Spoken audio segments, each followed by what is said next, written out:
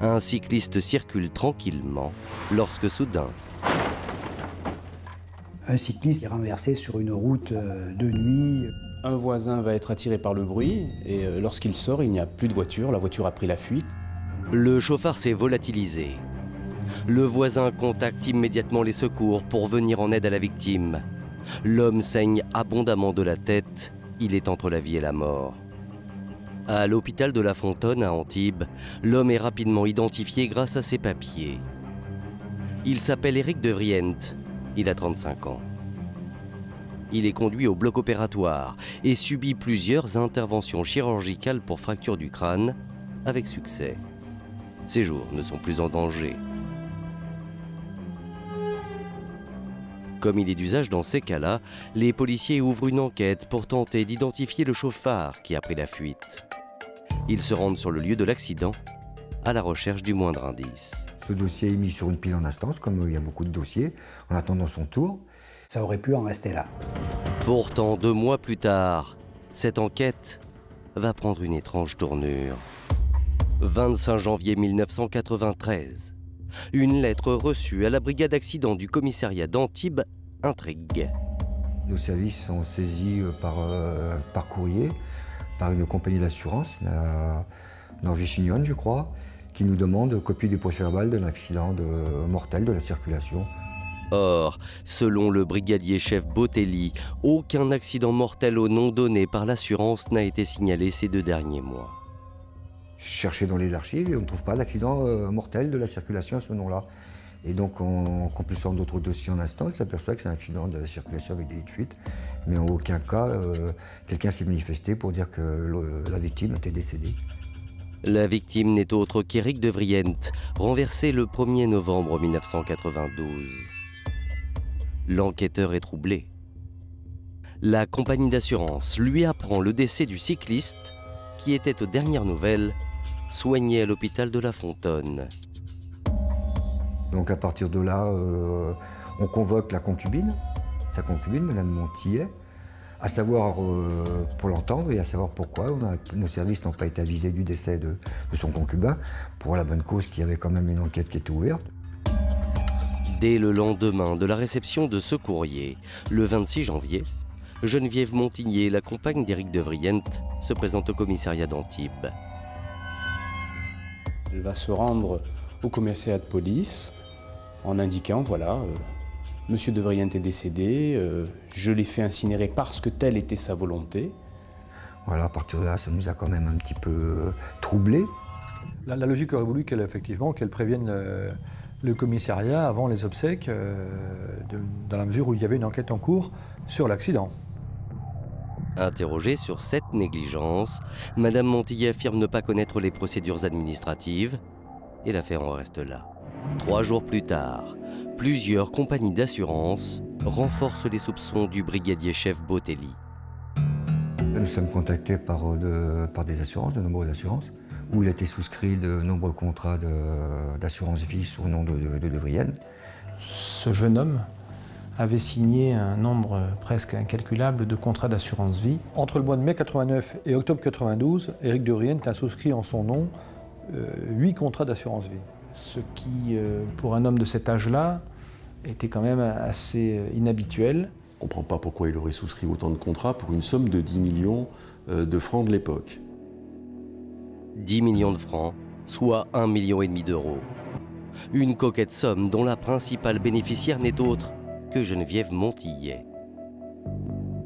Parmi ces contrats, certaines clauses attirent particulièrement l'attention des assureurs et des enquêteurs. Un des contrats prévoyait que la prime était multipliée par 3 en cas de décès lié à un accident de la circulation et un autre contrat prévoyait que la prime d'assurance était multipliée par 2 en cas de décès un jour férié. Et c'est très exactement ce qui se passe puisque l'accident à l'origine du décès s'est produit non seulement dans le cadre de la circulation routière, mais également un jour férié. Ça, pour les compagnies d'assurance, c'est quand même un petit peu étrange. Et il y a plus troublant encore. Plusieurs anomalies sont relevées sur les contrats d'assurance vie. L'une des compagnies auprès de laquelle l'un des contrats a été souscrit soutient que la signature figurant au bas du contrat n'est pas de la main d'Éric de Vriente. Ce que la compagnie suspecte, c'est un faux. Et une plainte va être déposée par cette compagnie d'assurance. Une deuxième plainte vient s'ajouter au dossier. Elle émane de Madame Topinka, la mère d'Éric de Vriente. Dans sa lettre au parquet de Grâce, elle ne fait planer aucun doute sur les intentions malveillantes de sa belle-fille. La mère de M. de Vriente, je pense, a toujours ressenti que le décès de son fils était plus que suspect. Et elle n'admet pas les circonstances de l'accident. Elle a un doute. Mon fils n'est pas mort comme ça, il a été, c'est probablement sa compagne qui a tenté de le faire assassiner. Et chose surprenante, elle révèle qu'elle a appris le décès d'Éric après son incinération. Alors, quand Madame Topinka écrit à la justice, elle est persuadée que sa belle-fille a tué son fils. La vieille dame porte plainte pour assassinat. Et le 23 février 1993, une information judiciaire est ouverte. Genviève Montillet déclare qu'en tout état de cause, à l'heure du décès d'Éric de Vriente, elle ne se trouvait pas à leur domicile, puisqu'elle avait accompagné une voisine à l'hôpital, je crois, pour chercher des documents médicaux. On a des doutes, on a des soupçons, mais on n'a pas de preuves. On n'a rien. C'est un cauchemar pour n'importe quel enquêteur. Pendant 2 ans, l'enquête piétine. L'affaire tombe dans l'oubli. Au printemps 1998, une nouvelle juge d'instruction est nommée au tribunal de Grâce. Parmi toutes les affaires non classées, le dossier d'Éric de Vriente attire particulièrement son attention. 10 millions de francs, un cadavre, c'est un dossier qui peut attiser la sagacité d'un magistrat instructeur. Il y a un nouveau juge d'instruction qui potasse le dossier, qui se plonge dedans à fond et qui trouve que c'est vraiment curieux. La juge décide de charger la police judiciaire de Nice de relancer l'enquête. Tous les protagonistes de l'affaire sont une nouvelle fois interrogés, mais 4 d'entre eux en particulier vont être mis sur écoute. Il s'agit de Genviève Montillet, de son ex-mari René et de leurs fils les jumeaux Fabrice et Valérie, âgés de 23 ans.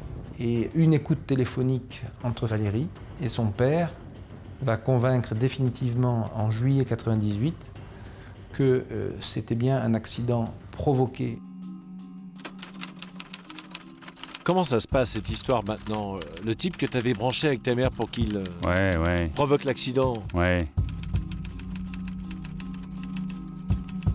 C'était quelque chose qui nous permettait de comprendre que non seulement le père était au courant, mais que les fils avaient participé à quelque chose que la mère avait programmé. Et puis, il y a une autre écoute téléphonique.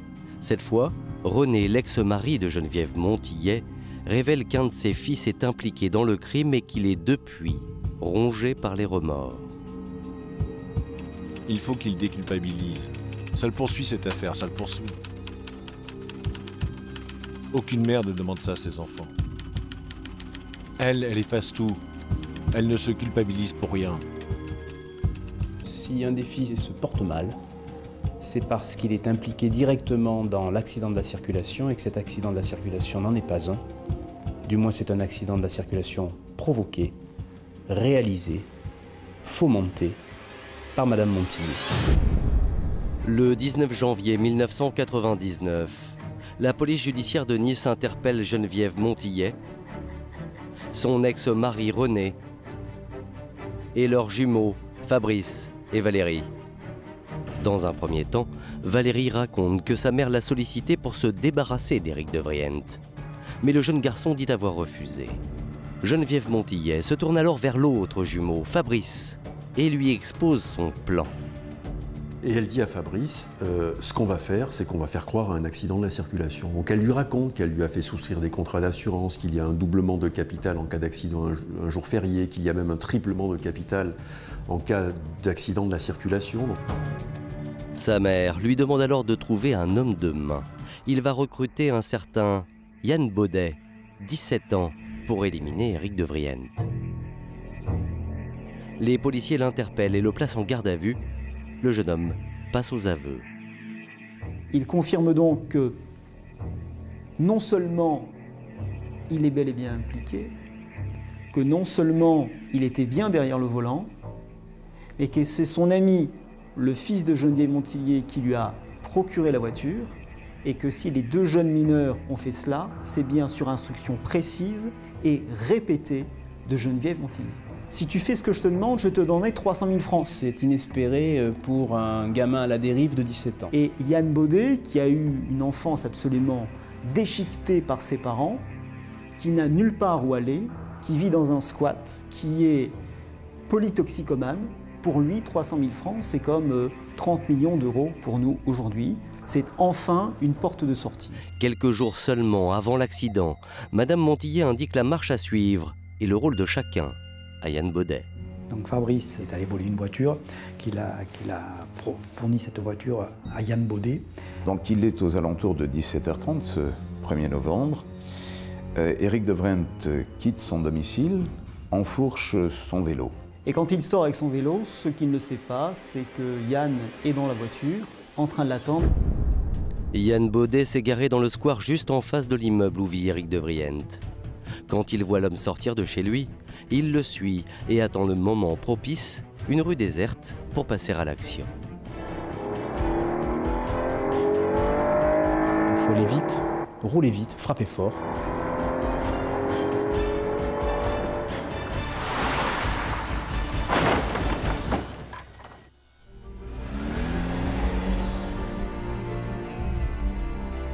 Peu après, Yann Baudet se rend à une cabine téléphonique, compose le numéro de Genviève Montillet. Celle-ci ne répond pas. C'était le signal convenu pour indiquer que l'opération était terminée. Le véhicule sera abandonné un petit peu plus loin. Les enquêteurs ont enfin le récit heure par heure des événements du 1er novembre 1992. Les auditions de Yann Baudet et de Fabrice concordent parfaitement. Seulement, à les écouter, Genviève Montillet était furieuse. Son conjoint n'était pas mort comme prévu.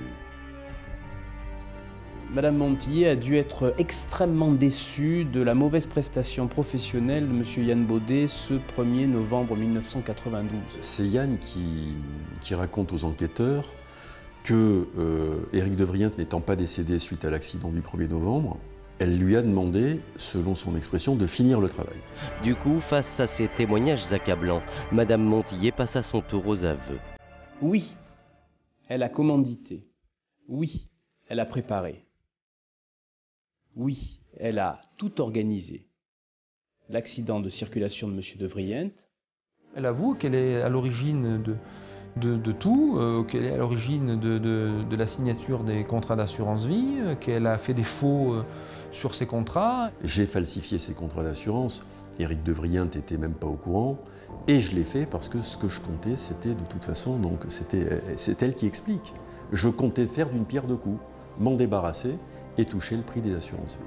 Dans le cadre du décès, du jour du décès du 15 janvier 1993, jour du décès de M. de Vriend, Madame Montillet dit de toute façon, je n'ai pas pu tuer Éric de Vriend, je ne suis absolument pas coupable de la moindre action négative sur la personne de M. de Vriend, car j'ai un alibi.